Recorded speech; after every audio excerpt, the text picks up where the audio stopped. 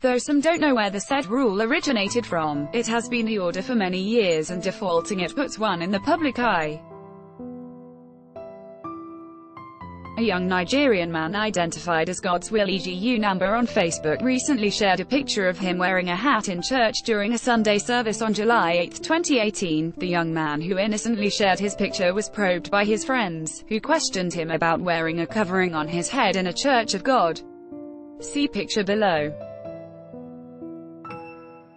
God's Will, who took to his defense, said his church isn't local and doesn't consider such rules about men not wearing hats, as he added he can wear anything that suits him to church. See screenshots from the conversations below. Had earlier reported that the demands set by the church were so outrageous that the young man had to cry out to a friend who requested that the story should be published on social media. According to Yabalaf, the young man's friend sent the list of demands to the news website so people could be made aware of the demands.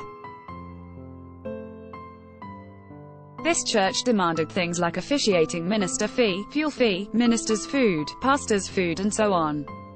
Who is the most influential Nigerian pastor? On source.